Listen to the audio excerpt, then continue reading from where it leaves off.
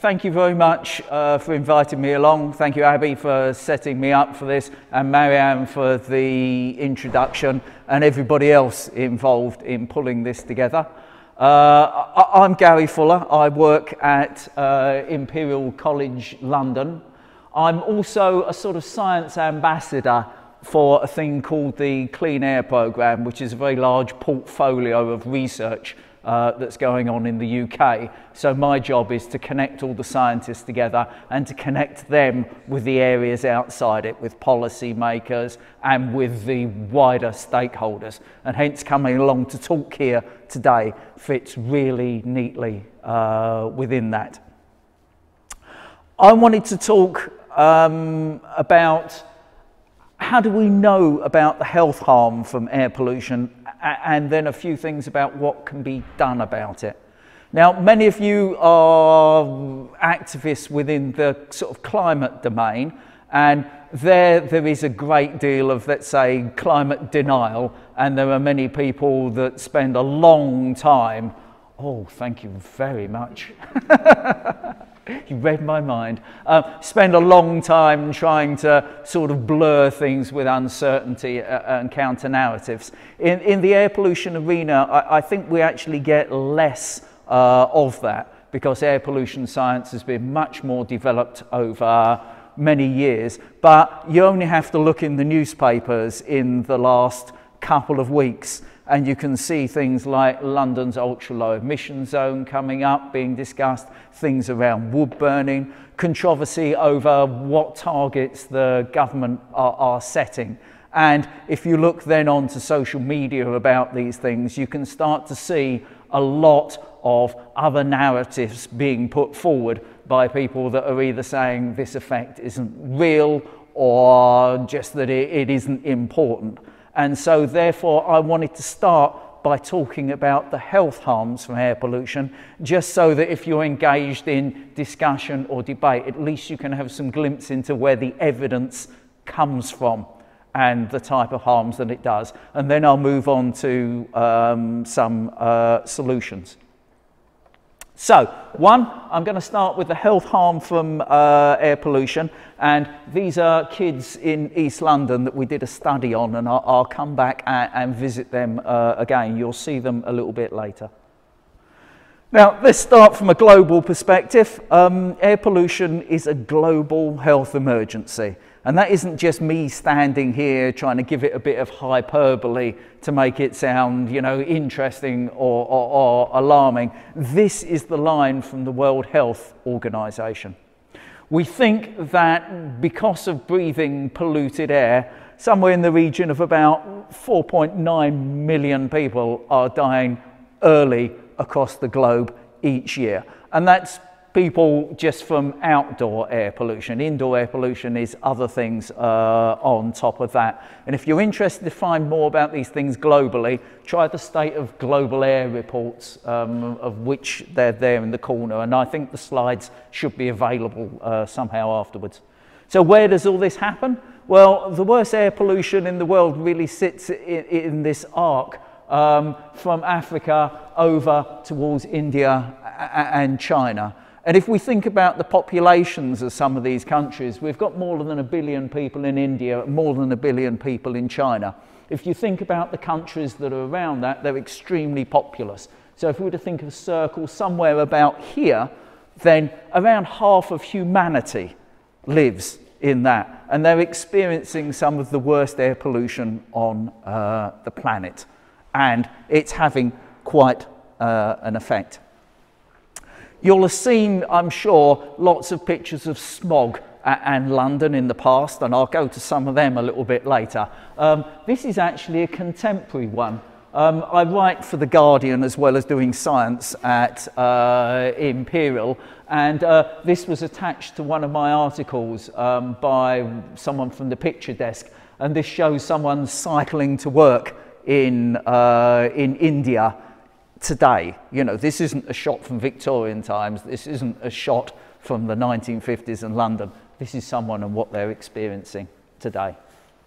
So how about the health impacts of air pollution in the UK? We've got a whole range of estimates to choose from in terms of the headline figures for how many people are dying earlier each year from air pollution. They range from somewhere about 100,000 to around about 30-odd thousand. The one from government, which is, I don't know, the one that's probably most tuned to the UK circumstance, says between 29 and 43,000 people are dying early each year because of the nitrogen dioxide, which is a polluting gas, and PM2.5, which are tiny particles in the air. And this exposure is shortening their lives. And I'll show a little bit about where that comes from.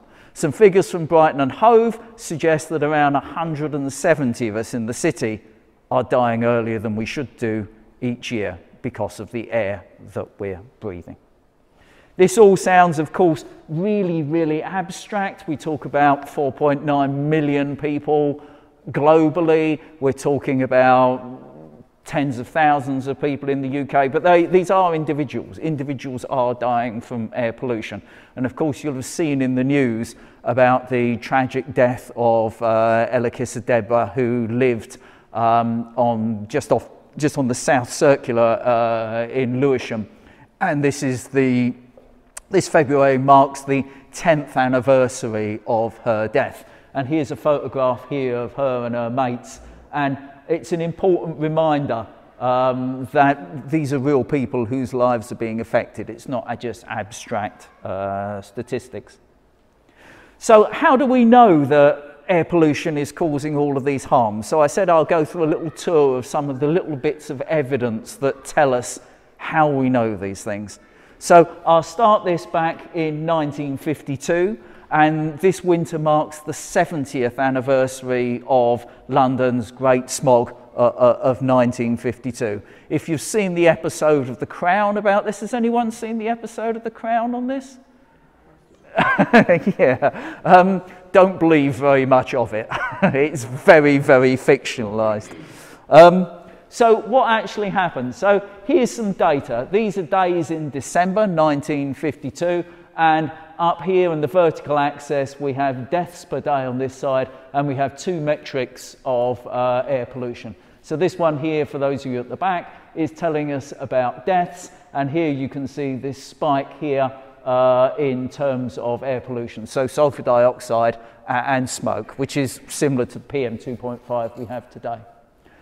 This incident that happened in London over the space of just short of a week, in the Department of Health report that then followed, was thought to have killed around 4,000 Londoners from air pollution that they breathed over about a 5 or 6 day period. If you'll notice, the deaths start here, and at the end of the analysis they're up here, and this was kind of left out of the original report. And in 2001 there was a reanalysis of this, if you like, these continuing excess deaths that then followed, and it was put at around 12,000 people. So probably before we had COVID, but it's, it's worse than the worst periods of cholera that affected London in Victorian times, and certainly worse than the worst periods of the bombing in the Blitz. So it's a massive disaster for London. The interesting thing is that it's really the first time that officialdom acknowledged that air pollution was killing people. And what we learned from this was that periods of acute air pollution, so when air pollution is high for a short period, is killing people. Yeah? So this was quite a transformation. But that was the piece that it told us. The next piece of evidence comes... so the next piece of evidence comes from the 1990s with this thing called the 6 Cities study. And it's called this because they studied 6 cities. So what the researchers did was they selected 6 cities from the US that are reasonably different to one another.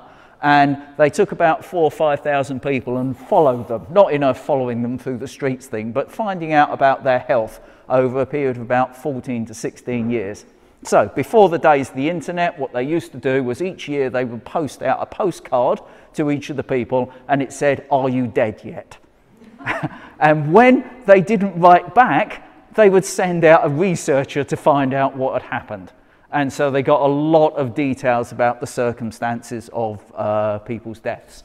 So if you look on the left-hand side, this is years. So they follow some people about 14 to 16 years. And this is the probability of survival. And you can see that everybody is alive at 0. And then after 14 to 16 years, you can start to see there's a divergence between how long people are living in these various places. Now, we know people's life chances are affected by things like poverty, smoke, and personal factors like smoking, yeah? So all of these things are normalized and taken out of the analysis.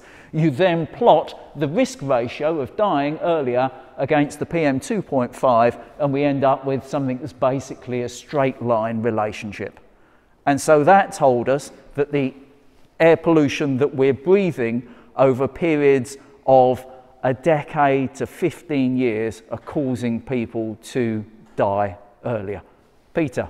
So, the S on the graph there is about 30 micrograms per cubic metre. Yep. That was the same as the annual average in India. Oh no, the annual averages in India are considerably more than that. We're talking a couple of hundred micrograms per cubic metre in Indian cities. Yeah. Yeah. Sorry, I didn't realise you could do questions here, but is that just, that doesn't show causality though, does it? This is one of the problems with all of this and the whole of the evidence base that we have here, that these are observational studies. And it's only by beginning to pull together other types of evidence that we can get a sufficient connection. So they're associations, yeah? So this is one of the weaknesses in the air pollution evidence arena, that what we have generally is associations. But when we've done other types of experimentation, be it on human beings themselves, yeah, we can find effects from exposure to air pollution, which helps us understand that it is a real effect. And there are also further studies, which I haven't featured here, which demonstrate reversibility. So there's a character called Bradford Hill, for those of you into these things, who set up a set of criteria where you can do these types of studies and you can go from just observing something all the way to causality. So the fact that we've got medical evidence to be able to support this on individuals, as well as we can do things like demonstrate reversibility, when you take the air pollution away, the effect goes away, gives us a lot of confidence about what we're seeing. But it's an excellent question. So there we learned that air pollution that you breathe over a decade or so is shortening your life. And that led to some radical ways in which we manage air pollution. So we set standards for what air pollution should be. And throughout the 1990s, we thought there was thresholds for which there was a safe level. And for those of you that have looked into this, you'll find that we have legislation in the UK, Europe and other places like that that set an acceptable limit for the worst air that you should breathe. Yeah? But science has moved on since that time, and what we're now looking at is, through the science, I suppose, of the 21st century, we're learning that there's no real evidence that there is a threshold for no effect whatsoever. Yeah? So there's this study here which was done in the US, and here we have concentrations of PM2.5 along the bottom, and we have this hazard ratio, which is a probability of dying early because of the air pollution that you breathe. Yeah? And you can see there is no evidence of a threshold within this. The effects go down to the lowest concentrations that the people are experiencing. One of the other things I often ask when I'm looking at an epidemiological study, I'm not an epidemiologist, is how many people were involved in this, to try to get a kind of feel for the quality of the study. This studied just over 60 million people in the US that have their medical records kept through Medicare, so they're largely older people. But you can see there's absolutely no evidence. So, so what are the current limits in the UK and in Europe? Our current limits for 2.5 are somewhere about here-ish, about 25 micrograms per cubic metre, so way off the scale. In the US, it's 12.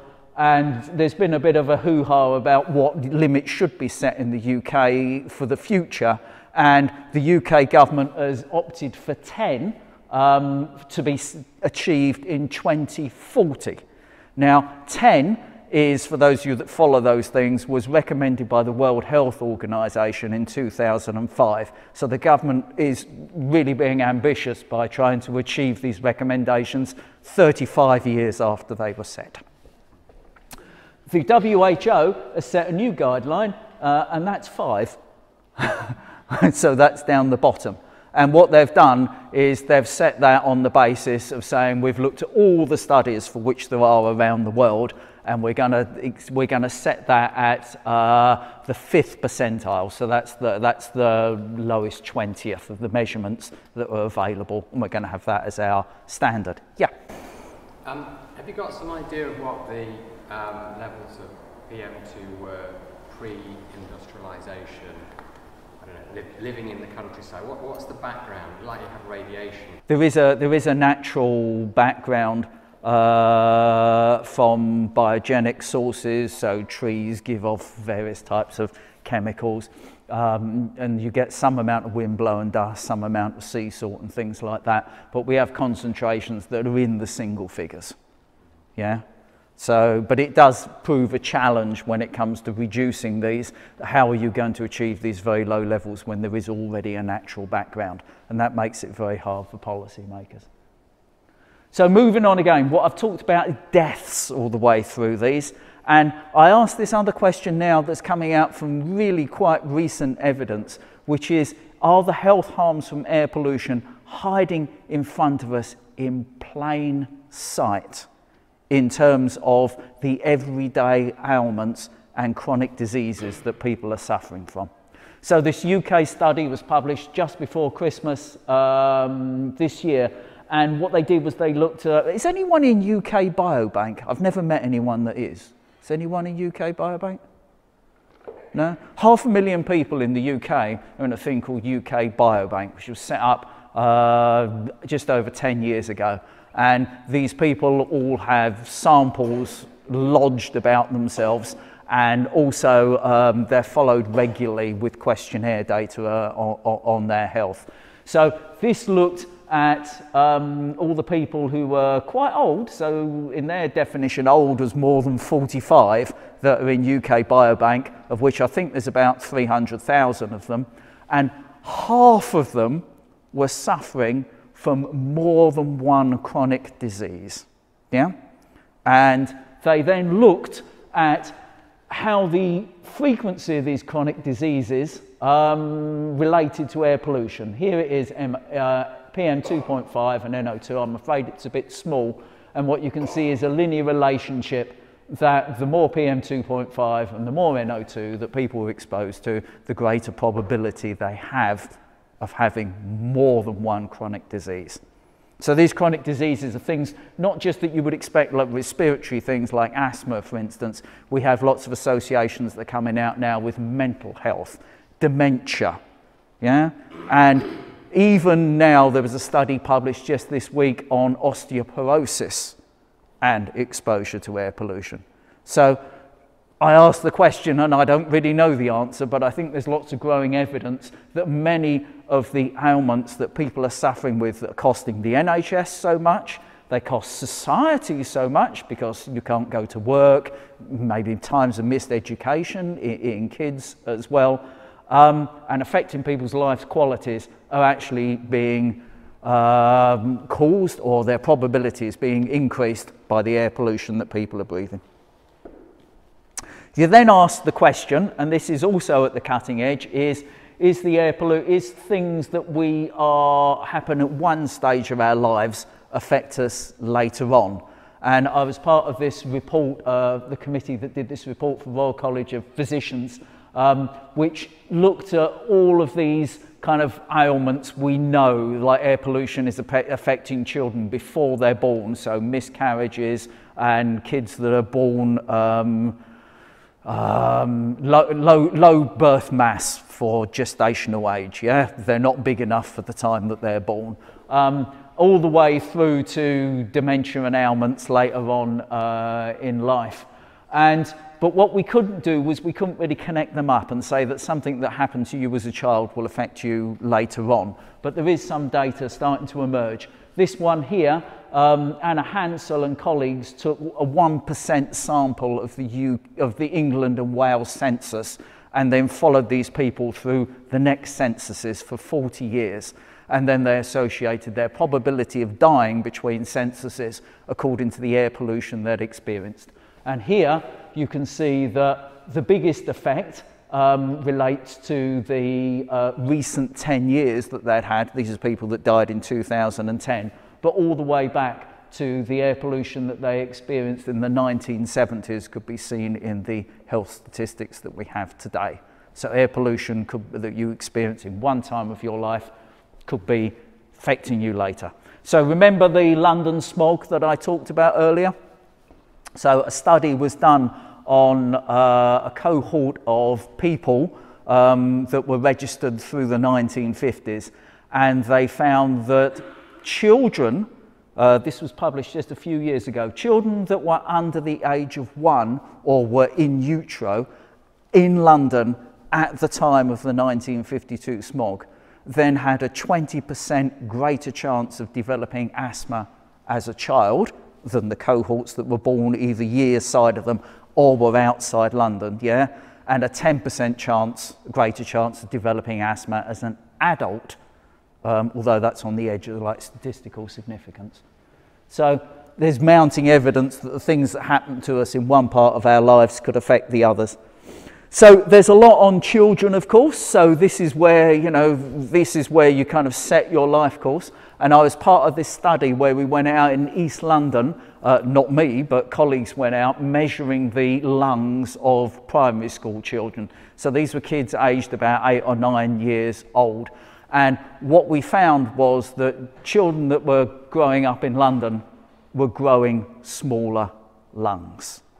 Now, this was not clinically significant to them as kids, but if you think about members of your family when they've reached the ends of their lives, when they get flu or other sort of winter ailments, it's a real fight for breath, yeah? And many people still die of pneumonia at the ends of their lives. So if we're having a cohort of people that because of their childhood experience have smaller lungs when they reach adulthood, are we setting now a legacy of harm that we're only going to realise in some decades' time? Yeah? So how much smaller are these kids' lungs? Well, they were losing lung volume. The average child was losing lung volume equal to about 2 hen's eggs. So if you think of a size of an 8 or 9 year old, perhaps you can think of one in your family, their lung volumes were being reduced by about the volume of 2 hen's eggs. Yeah, so that's quite significant. How are we doing? So I'll quickly canter through some stuff about air pollution as it is now. I work mostly in London. This is London. This is data, this is a pollution map for 2019, and this is nitrogen dioxide. The legal limit, and there's been a lot of legal cases fought by Client Earth and others around this really quite successfully, holding the government's feet to the fire is 40 micrograms per cubic metre. That's in here. So everything in these warmer colours above green all the way through are areas that are exceeding the legal limits. Now the legal limits for nitrogen dioxide are set in a directive well, it was revised in 2008, but I think they originally set in 1996 to be achieved by 2010. And here we are more than a decade afterwards, and we still haven't done so. So the track record here is pretty appalling. In terms of the problematic areas, well, you can see the North Circular. You can't see, because it's harder to pick out, the South Circular, where Lakeitha Deborah lived. We can see roads in central London, and then we can, of course, see Heathrow Airport, which would actually be an entirely another talk about the problems from that. But that gives you an idea of the spatial distribution. For PM2.5, so this is small particulates, The UK and European limit is way off the top. It's down here at 25, so nowhere exceeds that, yeah? And it's really difficult that we adopted WHO guidelines for NO2, but we didn't do so for PM2.5. If we had have done, we'd be having a lot of legal action around that pollutant as well. In terms of how we're doing compared to the WHO's guidelines that was set in 2005, well, all the areas that are in these warmer colours are exceeding it. So that's most of London. From a UK basis, we can do the same again and look at the UK concentrations. The scale's somewhat different.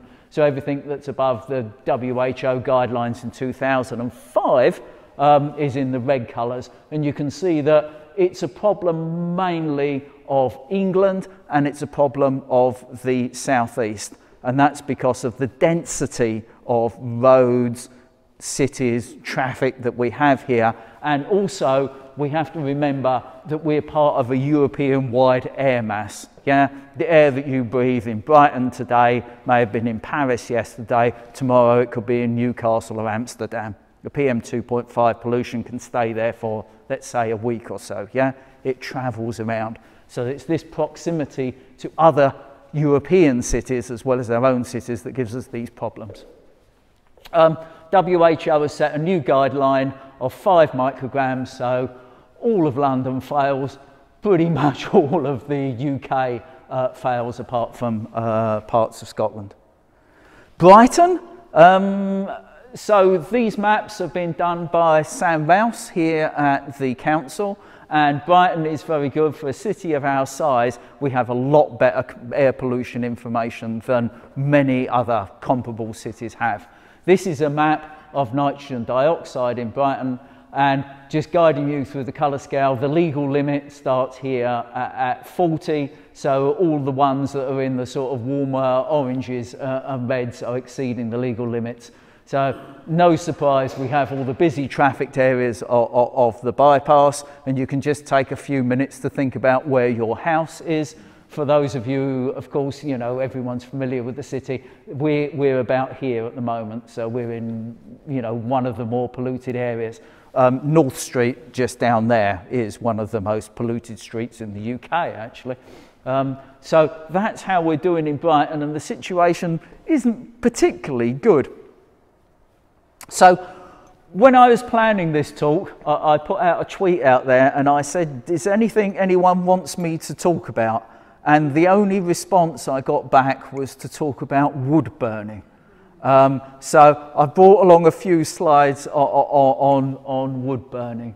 When you go back to 1952 and we had those horrendous smogs, the thing that they did to cure them, really that was most effective, was they changed the pollution that was being emitted from people's homes. This was a lot done for the introduction of smokeless fuels, but changing the way in which people burnt fuels.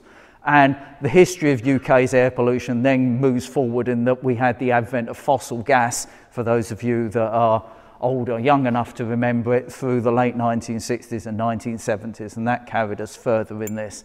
But that was largely a problem of what's happening in people's homes. So it was hard to get people persuaded about this because it was kicked back that only 18% of the coal that was being used in the UK was being used in people's homes. But that 80% of coal being used in people's homes was creating about 60% of the wintertime pollution. Yeah, it's being burnt in open fires and pretty poor quality stoves.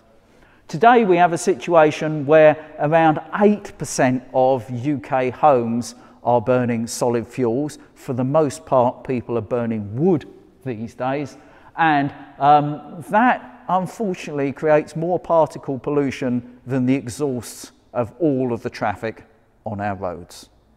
So it's a really serious problem. It's compounded by the fact that when people burn wood, they're doing so in neighbourhoods where, and at times when all of their neighbours are indoors. So the numbers of people being exposed is actually quite high. And it's part of a trend. So if we go back about 20 odd years, people's living rooms look like this with the fireplaces boarded up, yeah? but over time people have been chiseling them open and reinstalling fireplaces or putting things like this in. Personally, I blame Grand Designs quite a bit for this. So every episode of Grand Designs, they have two things at the end that they didn't have at the beginning. Normally one of them is a baby, because a lot of them have kids through each episode, and the other one is you'll find that they have some smart, really fancy wood burner in the home at the end of it. And so if you just go down to like W.H. Smith's and get some of these lovely home magazines, you'll see loads of things that point to the desirability of home wood burning. If you look at the slides, there's some references you can pick up on. Around 150 to 200,000 stoves are being sold annually in the UK. And for a long time, the vast majority of them didn't even meet the poor standards that were required in the 1950s. So the thing to remember is whatever way you heat your home, solid fuels are the most polluting way to do so.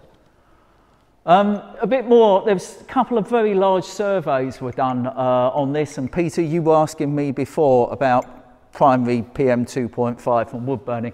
We now think that about 27% of all of the particle pollution that's emitted in the UK, that's different to what we breathe, but is emitted, is coming from solid fuel burning. About 3/4 of that is from wood burning, and that is more than twice what we're getting from all of the vehicles that are on the roads. This is coming from about 8% of UK homes, though it does vary quite a lot. If you go to Northern Ireland, for instance, so fossil gas only reached Northern Ireland around 1990, or the island of Ireland. So there's a lot more solid fuel burning goes on there, just because many communities don't have fossil gas. If you look at these homes that do so, only 4% of homes that are burning wood are actually reliant on it for heating. Yeah? When they ask people questions about this was okay before the cost of living crisis, but only 8% of people said that they were burning wood for necessity. The others were people were burning it for tradition, because they'd always done so, or their family had done so, and the others were burning it for aesthetics. Yeah, so this counted for 46%. We hear a lot that people are burning wood because it's difficult to heat your home otherwise, and if you live off gas grid, it's really hard to heat your home. Yeah, if you're dependent on fuel oil, it's really, really difficult, and has been for a decade or so, because fuel oil is basically the same as diesel, so they're in competition with all the diesel cars for the same product to heat their homes. But 46% of people that are burning wood are in the top 2 social classes. Yeah, so this is a very large proportion of middle and really upper middle class people are burning wood. Quite a few people burn wood outdoors. I'll touch on that in a moment. And we do have to remember, and I won't go into this now, you can ask me later, but it is not climate neutral. It is actually extremely harmful to the climate to burn wood. Yeah, at least within the time scale of several decades or about a century. And we're really worried about climate tipping points. Don't burn wood. Yep. So a couple of bits of data. The people that try to sell stoves have got this kind of look over here thing. They're saying you shouldn't regulate stoves unless you can regulate barbecues, bonfires and all of the rest, because they're the main problem. And they try to say this is the main problem and not their stoves. So what we did here, this is a paper I had out just last year. This is a typical year, because we took about 10 years, running from January to December, and these are the concentrations of air pollution from wood burning.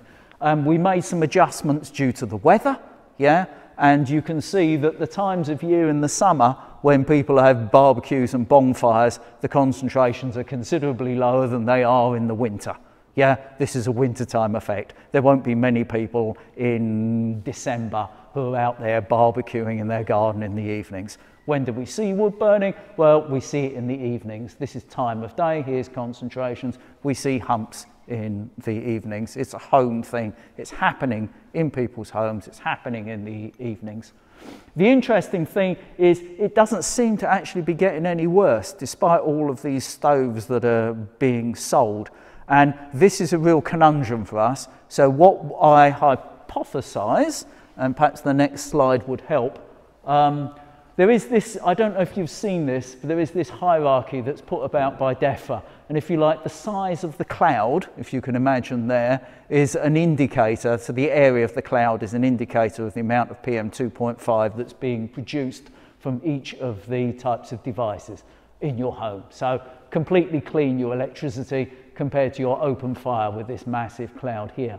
And there's a hierarchy between open fires and the more modern sort of eco-design stoves. So you're going from that cloud to this one here.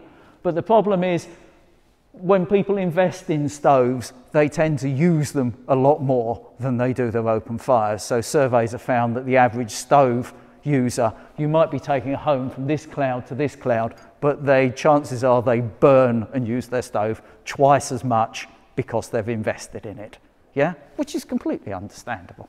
So it's a lovely thing to do, but it is undoubtedly the most polluting way to heat your home. One of the other things, it's not just a cost of living crisis, it's not everybody is burning really nice wood, which they're chopping down woodland, and the effects this might be having on our biodiversity, I don't know, really trouble me quite a lot. But people are also burning waste wood. So I wrote these pieces for The Guardian, wrote this one a little while ago. Arsenic is being found in the air in London and Manchester. So construction wood for many, many years was impregnated with arsenic to stop fungal rot and to stop wood-boring insects. Yeah? Set fire to that, the arsenic either ends up in the ash in your fire, you breathe it in when you sweep it out, or it goes up the chimney. So here's some data which this was based on, 2 time series. The blue line is a marker of wood burning pollution. It's fine potassium, if anyone's interested, but we can go there later. The orangey brown one is arsenic. So you can see at the times that we're seeing spikes of chemicals from wood burning, we're also seeing large quantities of arsenic in London's air. Okay, so that's kind of where we are now. So let's think about solutions and let's think about the future. Now, I don't know about everyone from whatever age, but when I was young, I was promised the future would look like this. And by now, of course, I would have flying cars taking me to work and things like this. And it's not really quite the same when I was going to work in Space Fleet headquarters. I will say a word of warning on this. I often get called onto radio programs and media when air pollution hits the headlines and they say, come on and tell us 3 things that everyone can do to help the problem. And there are things that all of us can do to help the problem, but be very careful, and this is very important with climate as well, be careful of the framing around this. So when air pollution gets quite bad in the UK, we have a scale where there's government warnings that are issued, yeah? And what's the advice when air pollution gets bad? It says here at level 10, adults and children, blah, blah, blah, older people should avoid strenuous physical activity and basically don't go outside. So when air pollution gets bad in the UK and those hot days in summer and those times in winter, we tell the people who are most vulnerable, whose health is most likely to have been damaged from air pollution, that they must modify their behaviour. Yeah, it is just pure victim blaming. I was part of the committee that wrote this and we had a lot of debate around exactly this point. But we felt that it's something we could do at that time, so it was reasonable to tell people. But you've got to be careful about the framing. Yeah. So Michael Mann, has anyone read his books? No? Yeah. He does a lot of, anyway, he's a climate scientist, and he says, this is mainly a climate thing. There are things individuals can do to minimise their personal carbon footprints, yeah, but we must not allow the polluters to reframe the discussion such that it falls entirely upon individuals and takes the pressure off them. So all the way through in things that can be done, yeah, there are things you can do, but there are also bigger issues at play here that need things to change.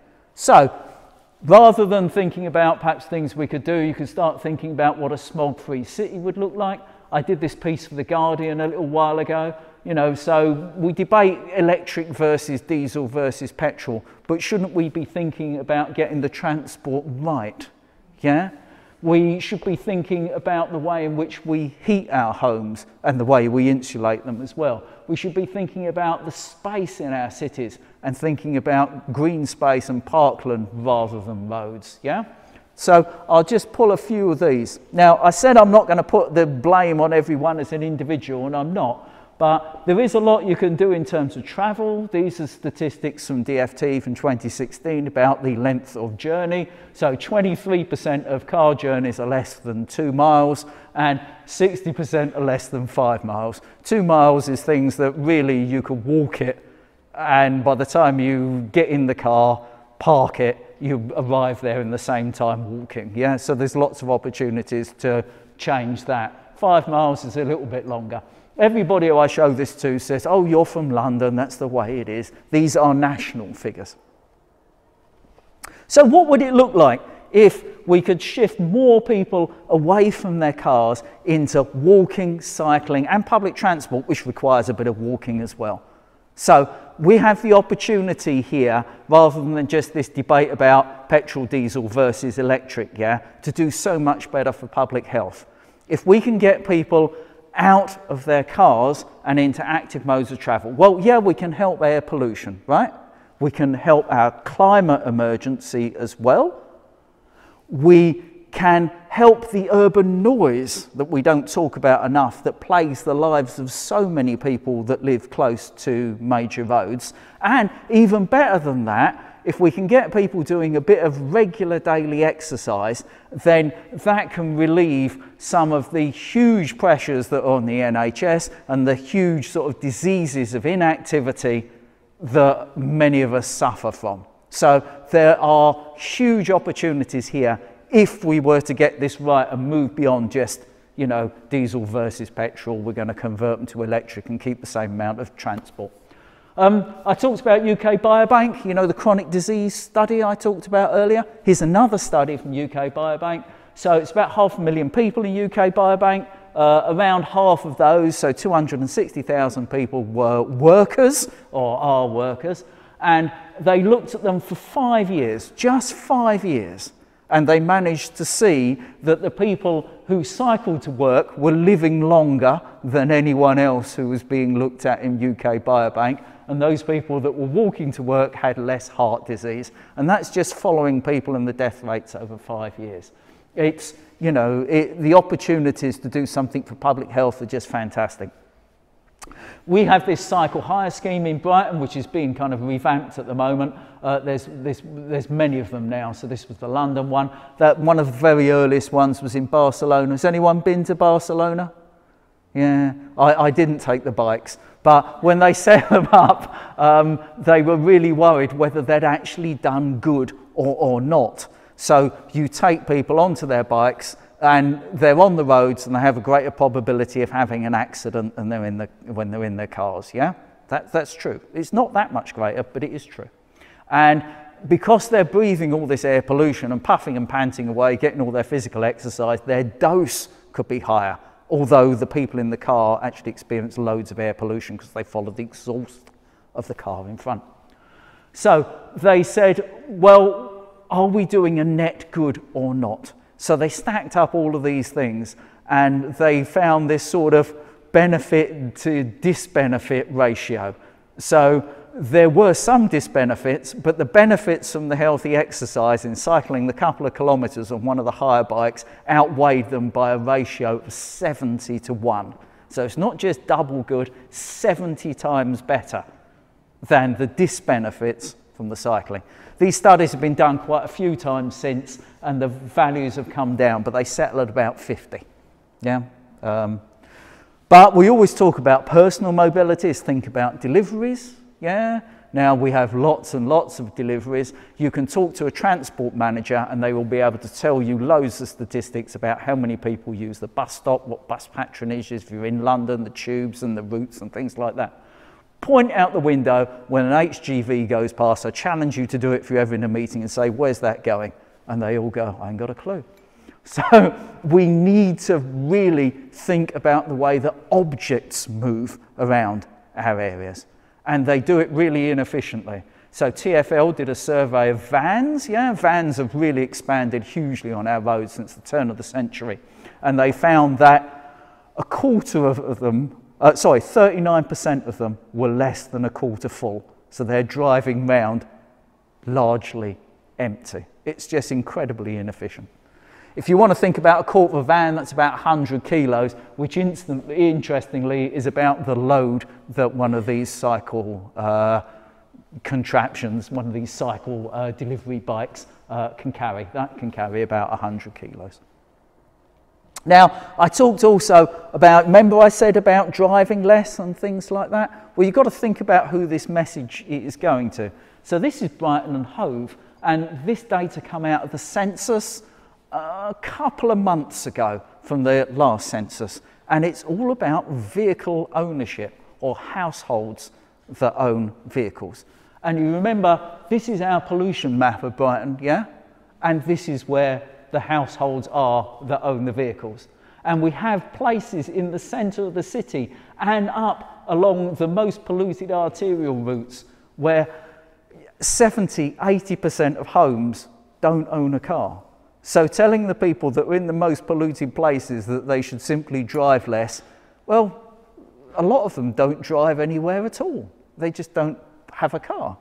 So we have to really think about this messaging. It's the people that are living outside the polluted areas that are causing the problems. So there's a huge, huge environmental justice angle here, which we just don't talk about. No, not all of it is, but the nitrogen dioxide predominantly is. You can see the way it's following the road network, yeah? Oh, sorry, buses, yeah. Yep, buses is a really good point. I'll come to buses in a moment, yeah? But that's a really good point. So, what ways to do this? Well, it's no point telling people you shouldn't drive. You have to think about why people are driving. And I really like this concept of 15-minute neighbourhoods. Somehow they've come immensely controversial. Have you read all this stuff recently? 15-minute neighbourhoods seem to be a Sheffield socialist conspiracy. And I don't really understand what the conspiracy part is in making sure that my dad has a corner shop that at the age of 88 he can walk to, yeah? Or that, I don't know, daughter over there can walk to the pub or doesn't have to walk too far when she's coming back at gone 4 o'clock in the morning last night. So the 15-minute neighbourhood just says you can have everything within 15 minutes. And let's face it, our city, this city was built in that way. We've got corner shops, we've got areas with, you know, small sets of branches of the co-op all over the place. What we need to do is to invest in them. We need to make sure that you do have a shop you can walk to, you do have a park, you do have a doctor's surgery, you do have a library. Yeah, it's no point telling people don't drive if they don't have a choice. The same applies in the countryside as well. How many villages do you go to when you're out for a walk in the countryside? No shop left. Yeah, I tried to give a talk on this in Dorking, and that's quite a conservative place. And they said, what are you going to talk about? And I explained this, and they said, but that's rubbish, we can't do this. And I said, well, everywhere in Dorking is within about 20 minutes of a really actually pretty useful town centre. Lots of good shops, yeah, things like that. They decided so I explained this and I said this is what I was going to talk about, and they disinvited me. So what's the solutions not look like? We hear loads about urban greenery, and basically once the air's polluted, it's really difficult to clean it. We have to solve the problem at source. Yeah? So trying to clean polluted air is like trying to take the milk out of my cup of tea. Oops. It's taking my cup of tea out the mug, isn't it? It's really, really, really difficult. So here's a couple of examples. This green wall is just north of Oxford Circus, and it was meant to be cleaning up all of the air pollution around Oxford Circus, and really it isn't. And it's mostly dying, yeah? This is a school which I cycle past whenever I'm going to work in London, and this green wall here is meant to be protecting the kids from the air pollution. You see the windows are open from this traffic. No way it is. It's just a simple piece of physics. It is not working. This really exists. This is a smoke tower in a Chinese city.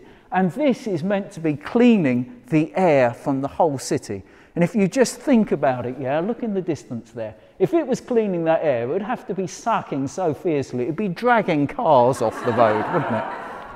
You know, it's just a simple piece of physics. It's very difficult to clean polluted air. There's a lot of air out there. We have to make sure we have the right solutions. Why is this important?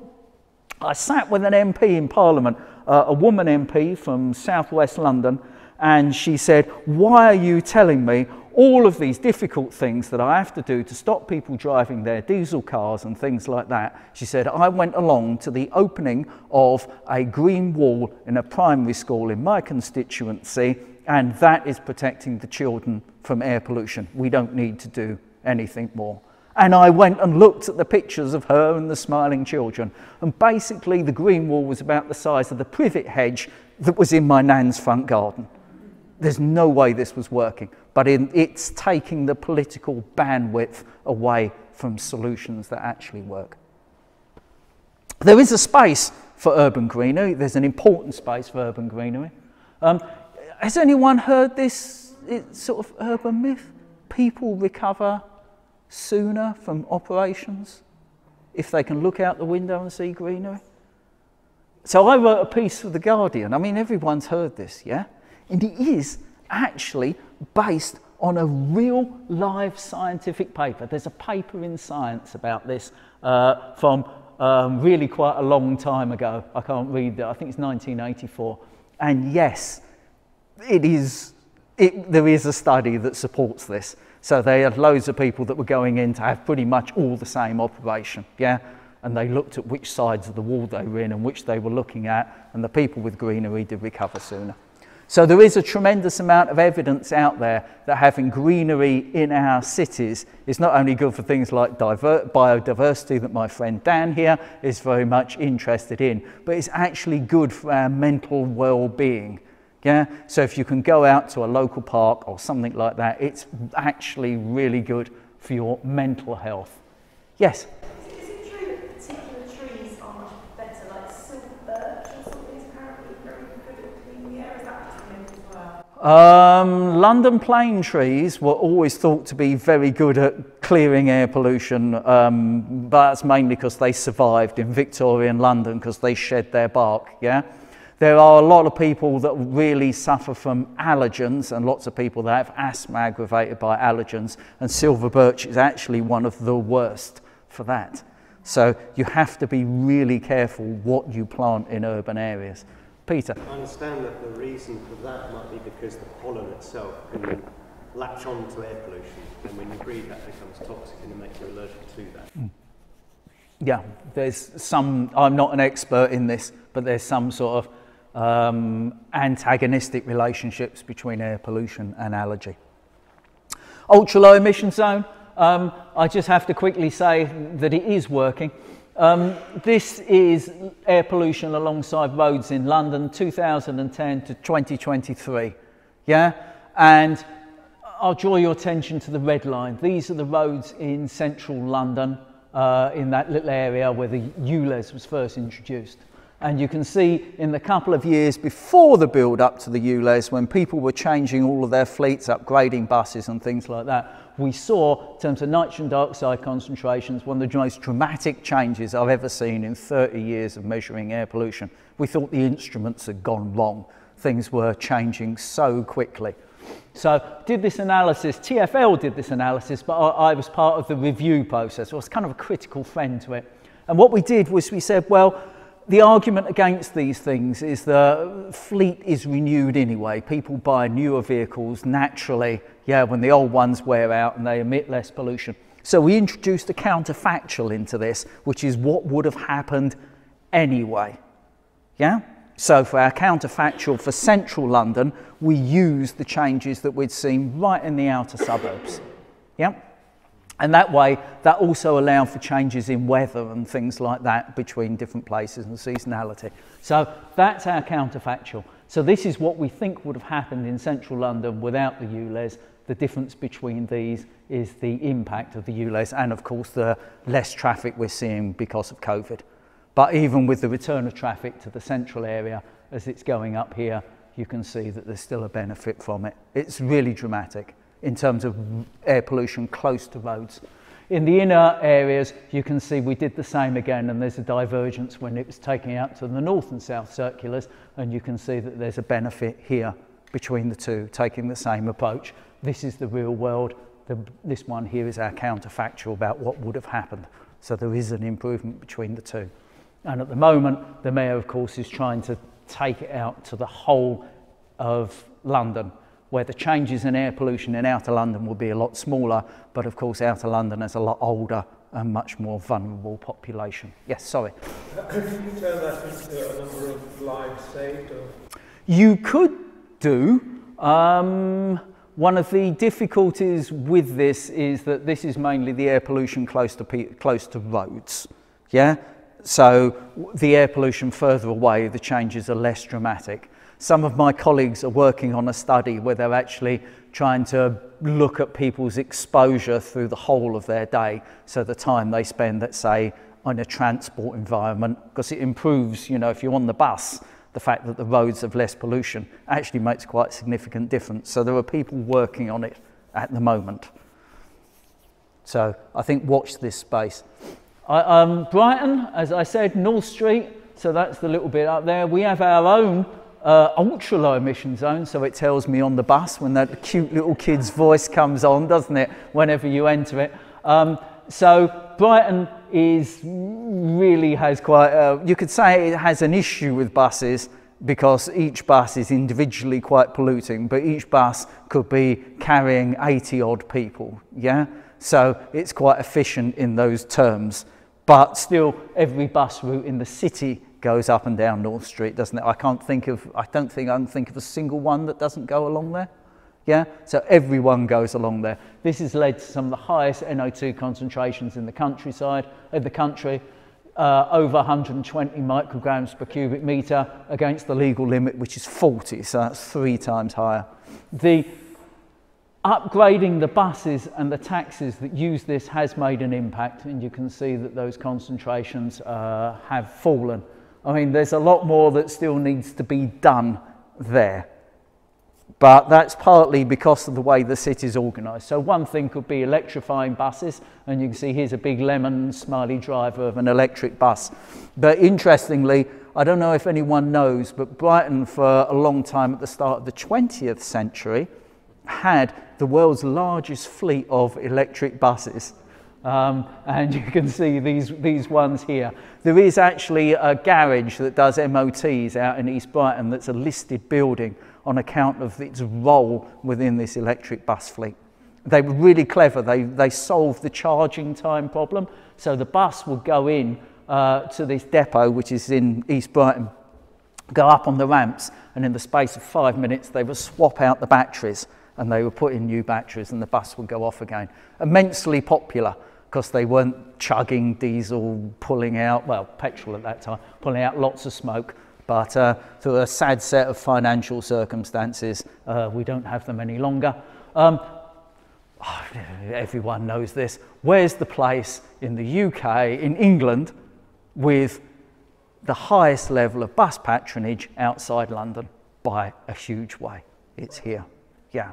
So we have more bus journeys per head than anywhere else in the UK outside London. It's a huge success story. And this is hugely more, you can't read this, but this is hugely more than places like Nottingham, Reading, Tyne and Wear, the whole of the West Midlands, yeah? We have nearly twice as many bus journeys as the whole of Birmingham, Manchester, Liverpool. It's just huge, per person, yeah? We love our buses. So other things you can do, I'm conscious I need to speed through. So the other things you can do, and I know this is all about the personal responsibility, but just think about where you're walking. So loads of people arrive at Euston Station in London and need to get to King's Cross. The vast, vast majority of them walk along Euston Road, where they're sharing this air with about 70 or 80,000 vehicles a day. Yeah? If you just walk slightly to the north, past the back of the British Library and the Crick, yeah, you can reduce your exposure to traffic pollution by about half. And my colleagues Andrew and others went and did a lot of this, walking the two routes to find the difference. So walk through the park, walk through the back roads, and you can actually make a tremendous difference. But let's take it a little bit further. You know, we've got vulnerable kids. We know that they're growing, you know, lungs. So what can we do to protect them? One of the great movements coming out there, I think, is school streets. So these simply close off the streets around a school for the time that the kids are arriving and leaving, about an hour a day. We know that that reduces, well, studies have shown that reduces traffic there, of course, but it also reduces the nitrogen dioxide, and it increases the number of kids that are taking active modes of travel to school. I think if ever you watch one of these school streets, it's fantastic. I watched the one when Downs first opened theirs, Downs Infants, and there was all this traffic and stuff like that on that side road, and then they went and closed them off, and everybody, parents, kids, whatever, they just moved off this narrow 1 metre that we have either side, and they filled the street. They were chatting, kids were running around on scooters, playing with balls. Look at all these people here. This is genuinely creating a community, and that is another bonus of them as well. So, you know, it's just a no-brainer that we should be having school streets everywhere, including on the busy roads, and most especially on the busy roads. So thinking about roads, let's go a little bit further and think perhaps about taking them out of our cities. So there's John Burke, who was a councillor in North London, described traffic as kind of like an invasive species. It comes into the city, it changes, it completely swamps all other types of transport, yeah? And it actually changes the dynamic of a city, it changes the priorities. We get things where you have to have a car to be able to access them. And this has massive issues with social inclusion. So this is Seoul in South Korea. This is a road that took traffic into the centre of the city, yeah? This is 2 pictures of it. It's massive. So we've got this flyover, and as it got bigger, they just built more and more. The mayor, who's been elected many times since, said the problem is not going to be solved by building more road. And actually, he did the opposite. He ripped the road out completely. So this went to this, because the road followed the course of a river that was in the city before. So they ripped out the road, they unearthed the river again, and they created what is now just a green transport corridor and a place for people to relax in the centre of the city. I mean, this little kid here, him or her, are wearing their Crocs, just splashing there in this, compared to what the situation we had here. Come on. It's just, you know, so much value of the city. Everyone said the traffic would be complete chaos. No, it wasn't.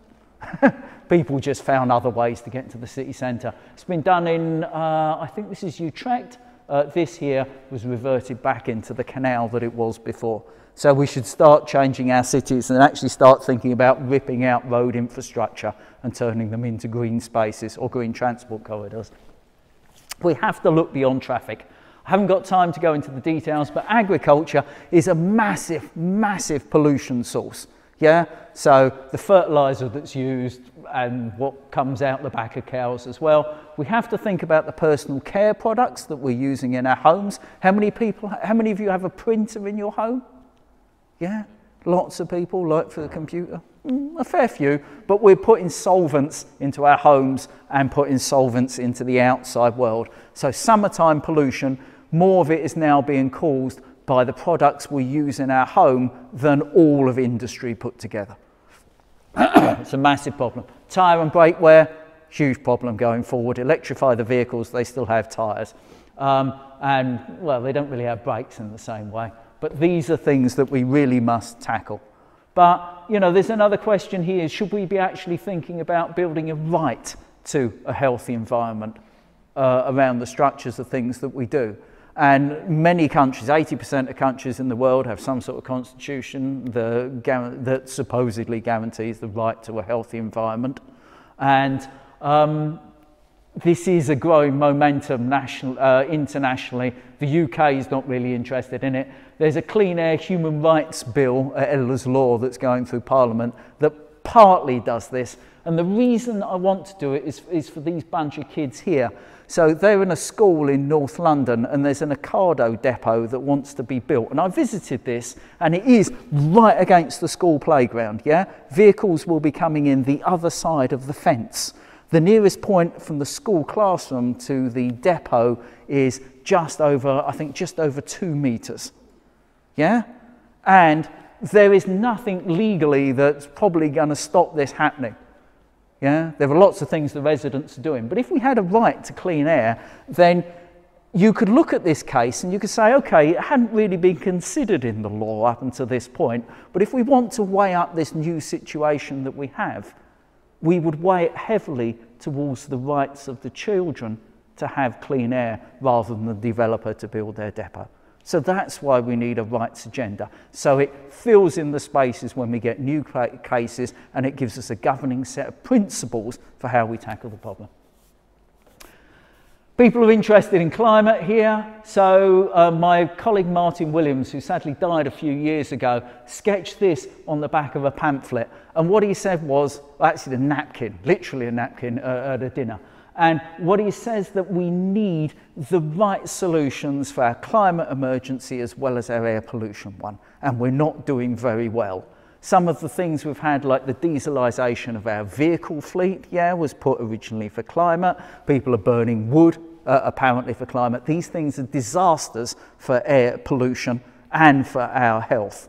And we need to ensure that we take a pathway through this that is most beneficial for each agenda. So updating Martin's thinking to more modern things, what should we be having? Well, we should be moving away from diesel vehicles, urban combined heat and power, biomass burning. We should be thinking about solar, wind power, perhaps electric vehicles, heat pumps, active travel, home insulation, livable cities. These are all solutions that work well for air pollution and health. Now, I'm really, really bad at graphics. So what I wanted to do with this was try and create a third axis that comes out of the figure, yeah? So you're just going to have to imagine along with me that there is a third axis. And this third axis is health benefit. And the reason I put it there is that within this air pollution and climate sort of win-wins, we have other things that could be different for health. So if we just swapped our vehicle fleets, as we said before, from petrol, diesel to electric, we miss so many opportunities to do something for health. If we just fit every home with a heat pump, then we still have loads of people living in fuel poverty and in poor quality homes, and their health will be suffering as a result. So if we invest in the homes with better insulation, it reduces the energy that's required, helps air pollution, helps climate, and also will help people's health. So that's the type of axis we need to be looking at health, our climate and air pollution emergencies. There's a very nice and talented woman I work with on the Clean Air programme, or I did for a while, called Alice, who tried to redraw my diagram. And I think this one probably works better in that there is a sort of Venn diagram, diagram with some benefits that sit in the middle with home insulation, active travel and healthy cities, and some that help air pollution and climate like electric vehicles, but they're not the most beneficial ones. So, lastly, we really need to stop seeing air pollution as a problem. You go to politicians, I've talked to enough of them, and they say something, air pollution was there on the desk when they arrived in the job, right? And if they're lucky, they won't get in trouble with it, and it still be there on the desk when they leave, for the next person. And that's probably about their ambition for many of them to do with it.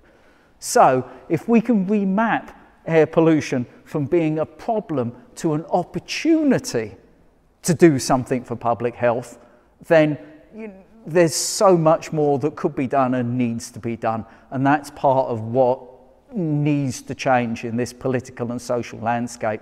We've got to stop seeing air pollution as a problem, and we've got to start seeing it as an opportunity to do something different. You could say the same with our climate emergency as well. So what could our cities look like? Well, we could be living in places like this. And, you know, this is just outside here, so to some extent we are. All of these places exist. We could think about repurposing our streets to places where people can sit and chat, yeah? Introduce a bit of biodiversity, cycleways and, you know, places for clean, active travel, and places where kids can play outside. I mean, this lad here, he's really beaming from ear to ear because he's in the middle of his space hopper in the middle of a road that's been closed. So, I'm going to end at this point. I'm sorry I've talked really, really too long, so I apologise for that. So, this has been talking about how do we know about the harms from air pollution, so hopefully you've got some idea about the evidence base behind those, and what can we do about it, and the whole thing that it's not entirely about individual responsibility, it's also about the places in which we live, which we can't as individuals shape, but we can persuade the people that can control these things to shape them in the most beneficial way. So I'm going to stop there. I have written a book and I have absolutely no shame in giving it a plug. So if you fancy it, at the moment it's in 3rd edition, cheap small form paperback, £8.36 from Waterstones just up the road. Or you could walk that direction to the Jubilee Library, and Brighton and Hove City Council have 4 copies that you can just borrow for free. So, you know, whatever's your fancy. But if you've been interested in air pollution from what I've said, then go out and get yourself a copy. So thank you very much for listening. Thank you very much for your questions.